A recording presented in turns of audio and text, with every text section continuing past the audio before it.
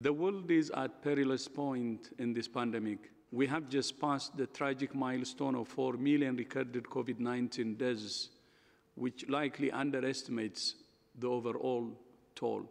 Some countries with high vaccination coverage are now planning to roll out booster shots in the coming months and are dropping public health social measures and relaxing as though the pandemic is already over.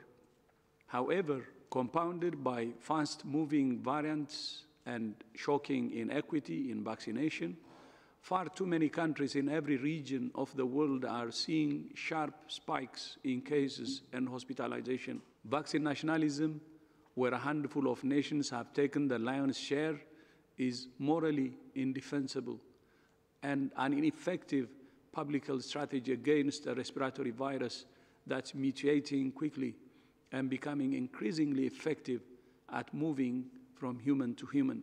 Variants are currently winning the race against vaccines because of inequitable vaccine production and distribution, which also threatens the global economic recovery. It didn't have to be this way, and it doesn't have to be this way going forward. From a moral, epidemiological, or economic point of view, now is the time for the world to come together to tackle this pandemic collectively.